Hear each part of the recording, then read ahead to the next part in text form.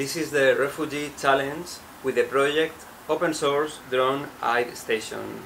I'm Lot Amorós from Spain, and since 5 years ago I developed open source drones like this one, that is a quadcopter, it's wooden made. We would like to make workshops to children and young people about how to use unmanned aerial vehicles for improve their lives. I think that drones can be very useful for transform the life of the migrants in the refugee camps.